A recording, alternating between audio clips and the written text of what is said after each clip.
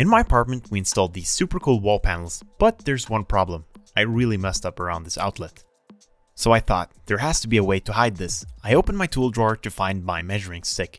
After grabbing my stick, I went back to do some measurements. Then I took a picture and magically transferred that to my PC. I scaled it to size and did some extremely advanced and intense 3D design using the picture as a reference to make sure I covered all of the ugliness before sending the file to my printer. After watching an episode on Netflix, it was done.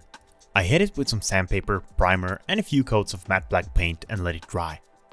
Then I went back to the outlet and with the help of some double-sided tape, I attached the missing wood piece and the printed cover, and here's the result.